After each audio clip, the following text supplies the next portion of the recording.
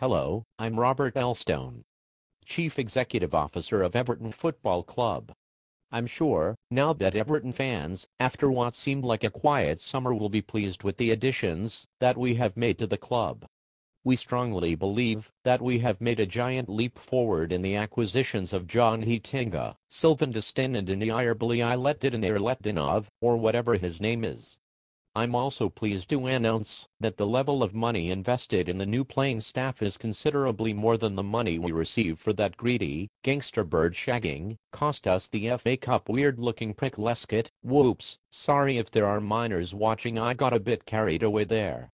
Anyway, as I was saying, we spent more than just that money. In fact, we invested that and a further £5 million plus added a further £3 million to our wage bill.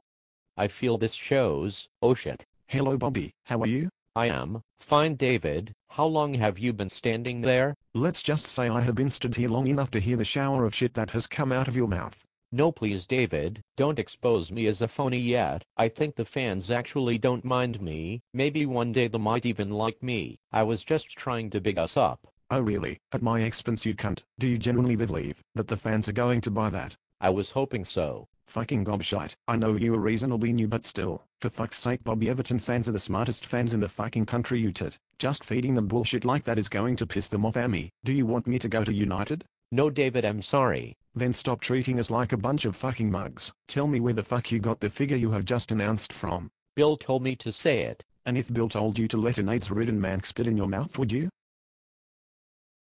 Silly question really. Anyway, I will tell the fans straight. Listen, we got 19 million for Lescott after we had to pay the goal-digging bastards Wolves off, and we spent 19 million on what we believe will be awesome players for us. Ignore this prick. He does realize the need to satisfy the fans. However, I don't think the divvy realizes that Scousers aren't as fucking stupid as everyone makes them out to be. As for the 3 million on wage bill, let's not forget we released a few players such as the amazing Andy van der Meijden. No matter how sweet his cross was for Gosling, he was still a pisshead. Sponge, how much are we paying Heitinga, Bobby? About 70 grand a week. I'm going, before I wrap this tennis racket around your neck.